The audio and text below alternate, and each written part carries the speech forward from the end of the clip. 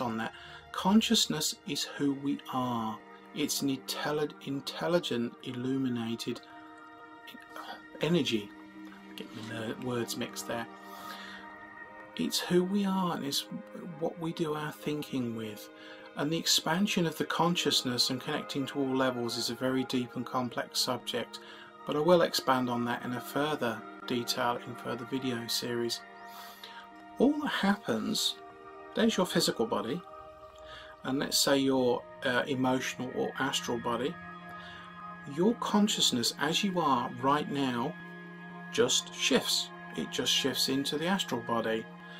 And just a little point there, that is what happens at death. All you're doing is shifting your consciousness from your physical into another body. You can shift into the etheric body, the emotional body, you can go into the soul body.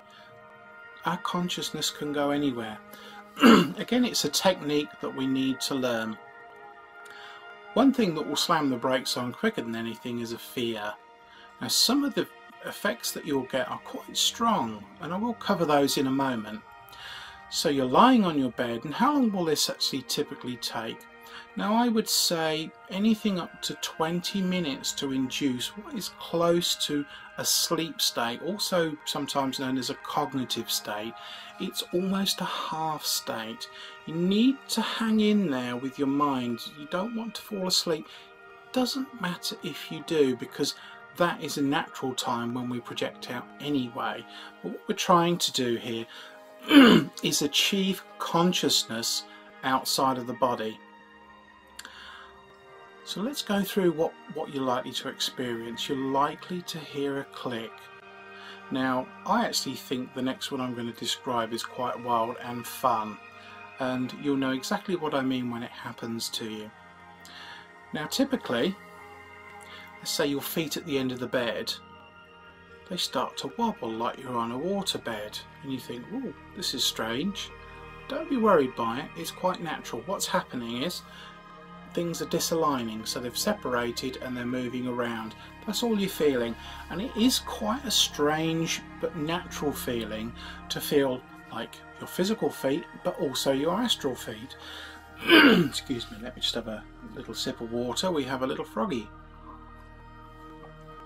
It's better. The next one, this is the one that I like. It's like a huge buzz across your body. It's a massive energy. If any of you ever stood near a mains pylon or got close to it and you feel like this buzzing, this intense buzzing, you'll get this buzz and you'll get this rush over your head.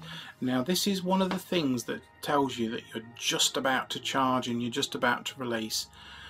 You will start to float above your body. You might not be aware of it initially. Now, in the early stages, what you'll often do is you'll project up, you'll hover for a bit, and you drop back down again. What you need to do is the rope technique. It's just imagine grabbing hold of the rope and pulling yourself out the way.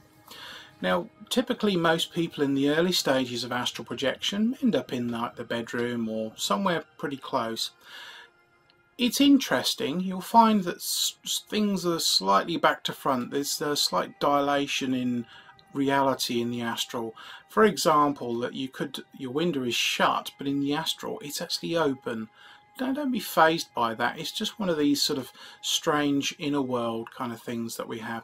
It's quite a detailed subject to go into the reasons why on that. Typically what you want to do is, once you're actually out of the body, is move away from the physical body. So go outside, go into the, wherever. Think of somewhere. Let's just imagine, say, going to a park that you know. The reason being is that if you hover around your physical body, it has a natural mechanism to pull you back in. It's not a problem. And if you were down the park and you bump into something, you do sort of come back in and land. You must have experienced this sometimes, where you feel like you're falling and you suddenly hit the ground. This is where your astral's actually shot back in your body a bit too quick and you go, ooh. All part of natural things. So what are we likely to encounter? We're likely to encounter people. Now, one thing you must realise is that in the astral plane, normal people, let's just say you go shopping and you go down the high street or town, wherever, or in the city, it's pretty much the same thing. You're not going to find anything different. Don't expect when you're in the spiritual planes, or at least the lower planes, to suddenly meet masters and those wonderful people and religious figures. Not in the lower planes. Be on your guard, and I'm not saying this in a negative or worrying sense, be on your guard for those that are pretending to be something that they're not, pretending that they're maybe a saint or some guru. Just be on your guard. Now typically these come from higher levels, and those in the higher realms don't need to brag, they don't need to come across as being anything. You should naturally feel within your heart, as in all spiritual work, whether it be psychic, mediumship, or meeting people day to day, use your intuition from the heart center. Now we have the physical heart, the etheric heart, the emotional heart, the mental body heart. We have all these different hearts, and it depends on where we are. We have different bodies for different planes. The same as I am here in the physical right now, I can touch a physical object because I have a physical hand. To be in the astral plane, to touch an astral object, you need an astral hand or an astral body, and it's exactly the same thing in the mental plane. You need a body, a mental body, to actually touch things. Now, what does it feel like? Is it all wispy? No, it's exactly like it is now. And in fact, one of the strange things you may actually find is if you wear glasses, when you're in the astral world, you don't need them because your eyes are so much better. Things are clearer, more vibrant. Now this is a weird one. Your astral vision is 360. Now as in a human body we have two eyes, we see forward and we have to tilt our head round. I've done this a few times. It is strange, but it does feel quite normal and natural. You do tend to see around you, but your focus of attention is, as we are now, in one direction. So how long with astral projection will this take? Initially, it's like an exercise. It's the same as going to gym. It's flexing your astral muscles this time. It's something, if you want to achieve astral projection, you have to keep working at it. If, for example, you say you did a month and gave up, it very quickly diminishes the ability to do so. And I've done this many times, and you have to start from the beginning all over again, which can be quite frustrating. So it's better to work at it. No, you don't need to keep doing it every night, but at least a few times a week. Work on the technique. You will find you'll pop out, you'll pop back in again, or one of the most common things, and just be aware of this, you'll think, I couldn't settle. It's only been 10 minutes, I give up. And you look at the clock and you think, where did those 2 hours go? What you've done is successfully astrally projected, but you haven't actually retained that information. Now what normally happens is when the consciousness comes back into the physical body, it downloads this information into the brain, which is stored, which we understand as memories. Now sometimes it's actually stored in a different place. Now there are varying techniques such as setting your alarm. Personally, I've never been very keen on that idea. Setting your alarm at 3 in the morning so you actually remember your astral projection. It is better to actually learn to be more conscious, and the ability to do this is actually focus on keeping the mind awake. Focus on something. Don't tend to drift off. Let me just recap on the technique. I preferably lie on a bed, comfortable pillow, a travel mask, and if you haven't got a travel mask, a nice soft t-shirt just over the bridge of your nose and around your eyes, just so there's no light coming in.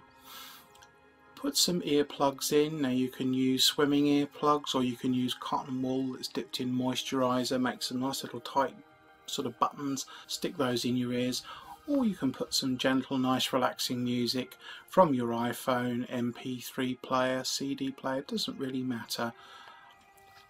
Get yourself relaxed, do some initial breathing, work through your body, work from your feet, imagine your legs sinking into the bed, It's like going into sand. Work and focus on all of your body. Make sure there's no tension. And as you're breathing, you will start disappearing. Your brain waves will alter. Now you will reach a point, I would say about after 10-20 minutes. It all depends on how well and how quickly you learn to relax. The more you do, the quicker you do it. So you get to this position. Watch out for things like clicks, being on the waterbed effect, where you suddenly start rocking. These are all early signs of astral projection. Initially, you may find yourself in your bedroom, but I can guarantee you, first time that you do it, you will be going, wow. It is very exciting. It's something that we can do. And as you develop, and it does take constant effort to work with it. Let's just say you wanted to visit the pyramids. In a matter of seconds you can be there. There is advanced subjects on this topic, and I could probably talk for hours just on astral projection, just on the techniques. Stick with the technique that I've given you for now. Keep working at it. It probably take you a few weeks before you maybe get a successful astral projection. There are things that tend to hold us back, and fear is one of them. So don't be frightened about what's going to happen. Just explore it. If anything happens that you're uncomfortable with, you will shoot back into your body. So don't be worried about anything. Go exploring and try and keep positive about things.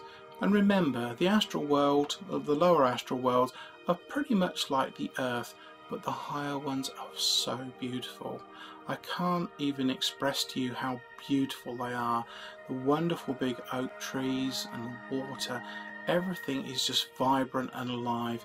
It truly is exciting.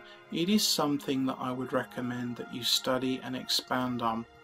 Now, certainly because of the complexity and depth of the subject, although we're keeping it simple for now, there are further techniques that I will cover in my teachings. Remember, keep practicing at it.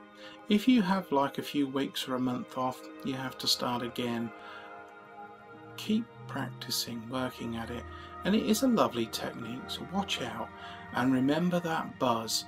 Now that buzz that I'm talking about, like being plugged into the mains, may give you a little bit of a startle. It's something that you may never have experienced. Just relax into it. Don't be fazed by it. It is quite normal. Just breathe a bit deeper and relax. And it's usually at that point when you get this massive surge of energy, you might hear a click, and all of a sudden you'll feel yourself floating and you'll be aware. That's it for now. I hope you've enjoyed that. It's a topic that I find fascinating and very exciting, and I hope that I've come across with some enthusiasm about a subject. It's something that I experienced very much when I was a child, and certainly from a younger age, and it's always kept me interested. So that's it for now on astral projection. Keep watching. I will do further modules on this to expand on it. Keep practicing. Let me know how you get on. I'm Garley.